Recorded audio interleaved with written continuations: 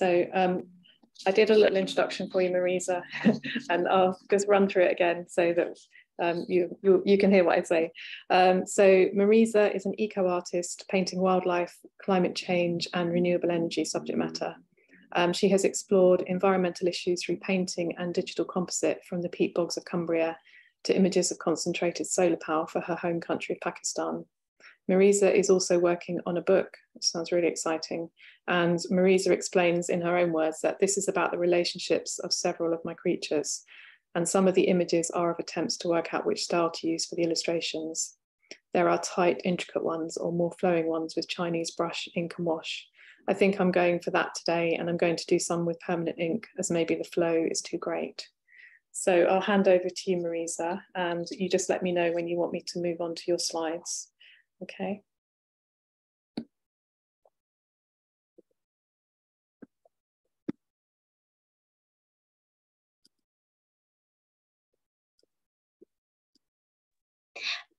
Marisa, you're on mute.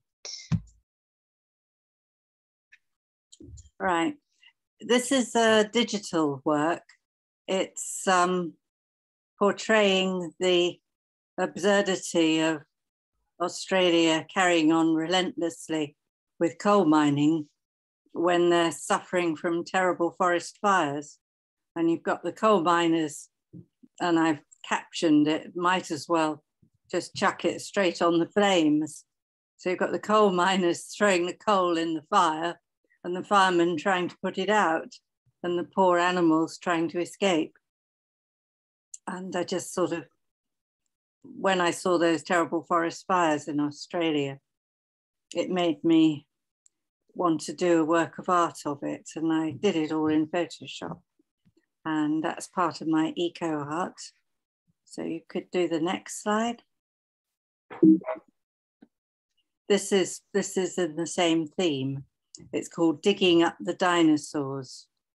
I'm not sure how clearly you can see it from the image, but it's of dinosaurs underground, and the red going up through the symbols symbolize oil wells. And then there's clouds of dinosaurs puffing out flames. And again, it's a digital work. And I saw a program of David Hockney doing trees on his iPad, so I was quite inspired by that. Okay, so the next one. This is one I did a while back. It's quite a sort of stylized one. It's transposing the desert tech concept of putting solar power stations across North Africa, which would power North Africa, the Middle East, and the whole of Europe, which for various reasons hasn't happened. Maybe the oil companies weren't so keen on doing it. But anyway, I've done one. The green shape is Pakistan, which is at the moment suffering terrible floods. And there's a solar disk getting the energy, and the red lines are a power grid for Pakistan. And then the water is the waste product. And then the vegetation is what you could grow with the water. So that was an exhibition in Pakistan called Redo Pakistan after the Kashmir earthquake. And I don't think they followed the idea. But anyway, keep trying. And the next one.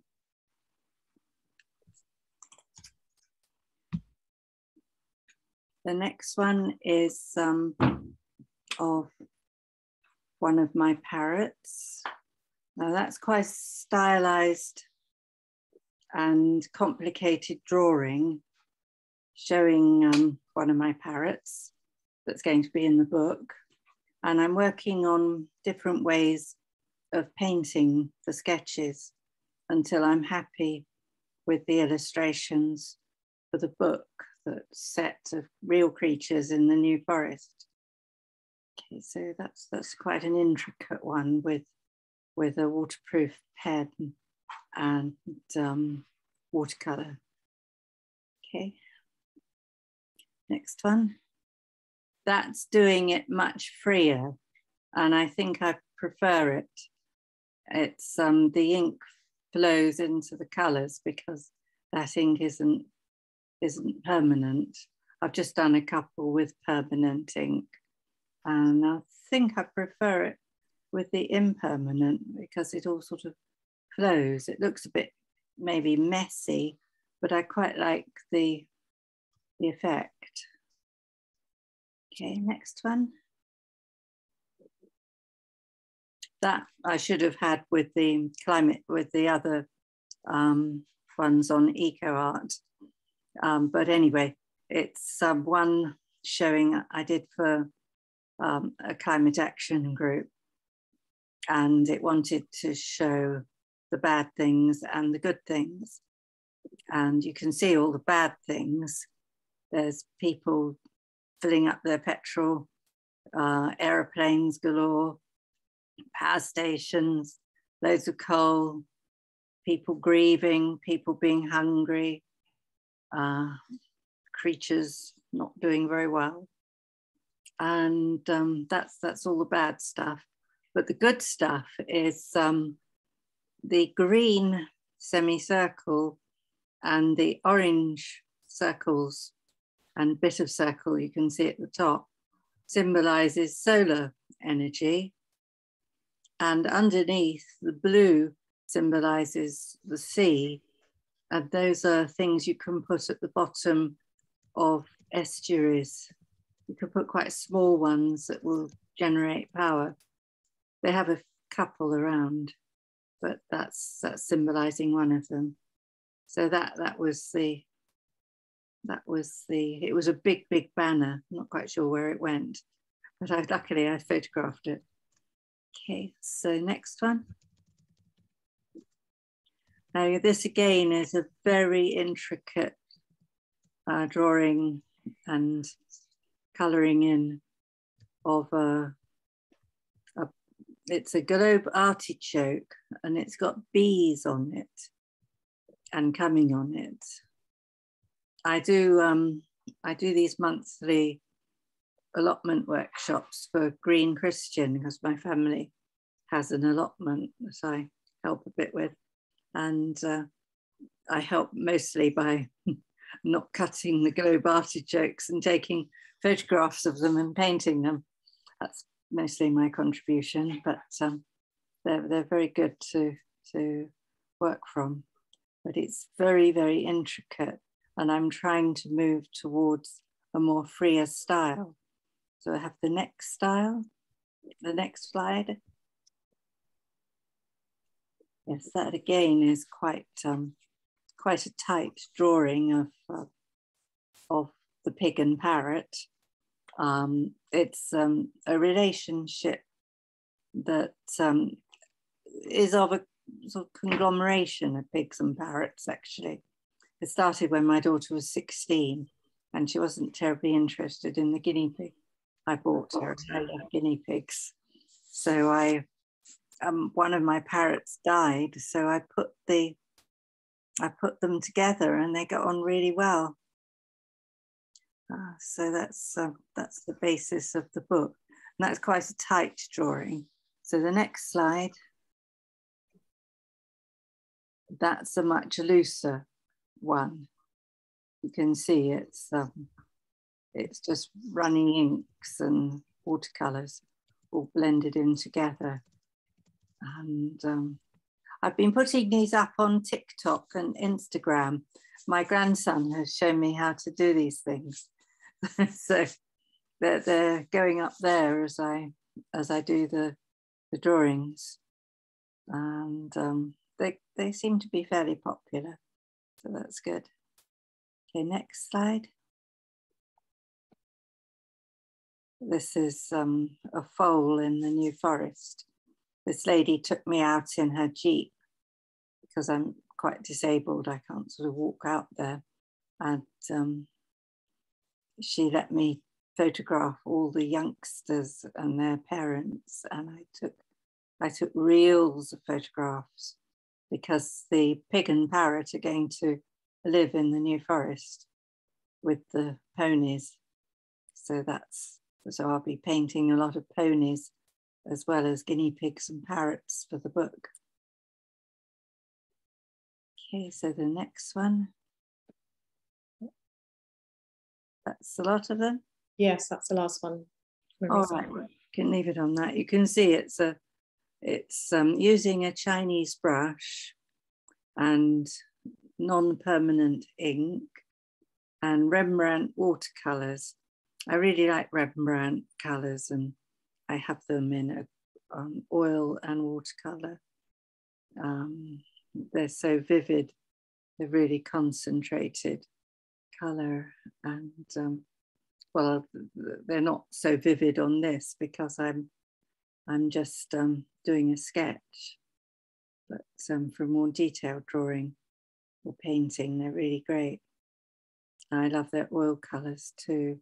I do a lot of oil paintings. I haven't put any in for this one because I'm sort of working on the book, and I've got to learn how to do Adobe InDesign to format the book. So I've put on one of the things, you're thinking of having workshops for alumni, and I'd like one on Adobe InDesign, and I'd also like one on how to write a book, because I have written a draft, but I'm not sure it's very good, and I'm not really a writer. I mean, I've written millions of reports and things, but I'm not a sort of a writer as such, but I need some help. Is this the first time you've written a book, Marisa? No, I did write one when I was 10, I remember. Not quite sure where it went. It's called The Wave. It was based on my voyage from Nigeria. We were evacuated with the Biafran War.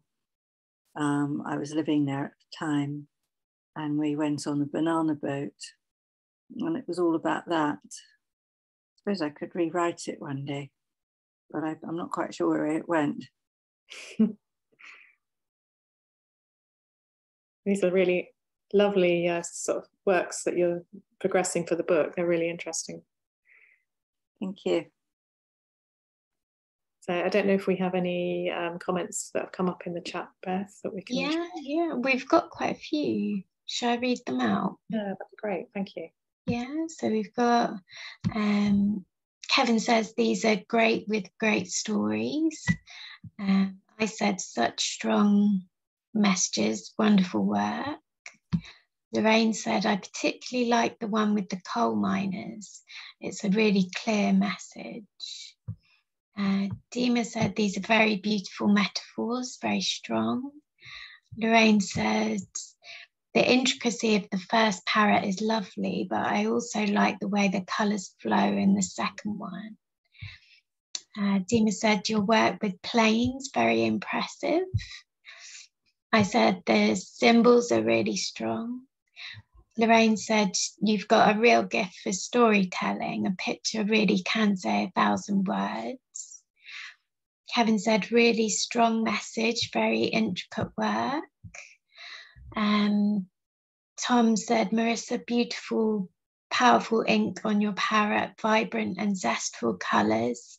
Your images around climate are powerful and a strong message. We are creating our own demise, I suspect. Ellie said, love the gold effect this has. I said, so interesting to see your work change. And Tom finally said, lovely image of the foal, beautiful work and mark making. Lorraine says the foal picture is done in an unusual way. I like the way the outline leaves a gap between the painted bits. And then finally from Dima, your technique is very good. All of these sketches and big works. Oh, thank you, everyone. That's very kind of you. Thank you very much. Oh, really lovely comments. And I just wanted to add the artichoke flowers, beautiful, because my husband had one that he picked for me last week from the allotment, and that's amazing. When I saw your image of that, I was like, I'm sure that's an artichoke flower, and then you said it was. So, and they smell incredible. They smell like honey. I don't know if you've ever sort of smelt them, but they just are incredible flowers. Yes, I tend to leave them for the bees. We don't eat many. We leave them all for the bees. Yeah. Oh, they're beautiful.